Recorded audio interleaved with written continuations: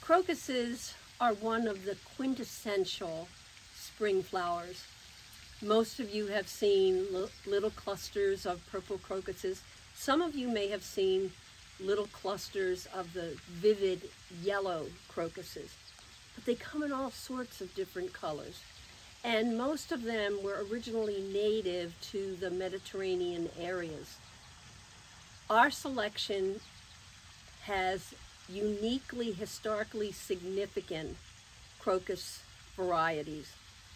And the one thing I want you to know before you get into the individual videos about crocuses is that not only are crocuses easy to grow, you need to feed them each year with some bone meal, but they are also very easy to force. And by forcing, I mean you plant some in the very early fall in a pot, put the pot in the refrigerator, and then you extract the pot right after Christmas and you start them growing, and they'll bloom for you in mid to late winter.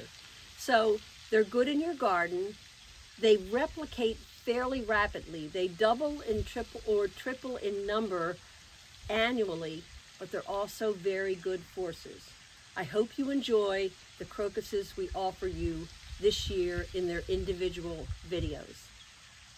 If you have enjoyed this video, please come to our website, www.harvesting-history.com, where you can purchase heirloom, non-GMO vegetables, flowers, and herbs. Please like, subscribe, and share with your friends our channel.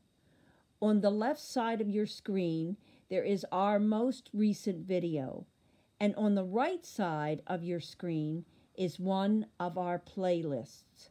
We are Harvesting History, seeding the future.